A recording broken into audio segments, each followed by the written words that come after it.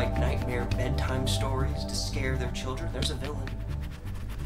And their villain is white, and he's male, and he looks a lot like you and me. But the greatest threat to our nation is the fragmentation of our people with this false sense of diversity. The progressives have lulled the masses with the idea that somehow we need the influence of African and Hispanic cultures, that we're not whole without them. That is the greatest fallacy of the past century. Diversity is merely a crutch for the parasitic tendencies that these cultures have on our own. The time has come that we are at full capacity. Let these others run around in whatever godforsaken way they want in their own country. If we continue to play games with our border and immigration policy, it will be the death knell to real America. So, are you ready to take the red pill? Or are you just another cuck?